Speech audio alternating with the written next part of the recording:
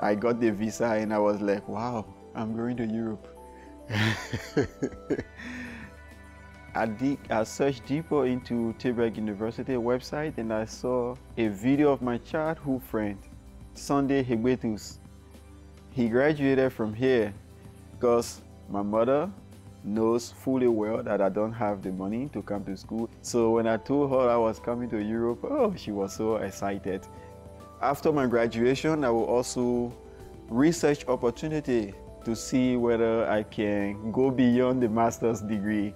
Going for a PhD would be a dream come true because I think that's one of the ways I can give my best to the Liberian society.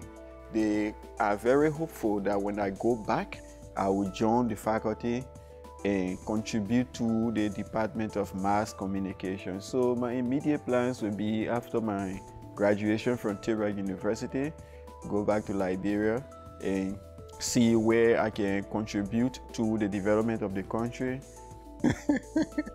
I want to be the president. You know, we took 14 years to fight war, but I don't think we will take 14 years to develop. We will take a longer time.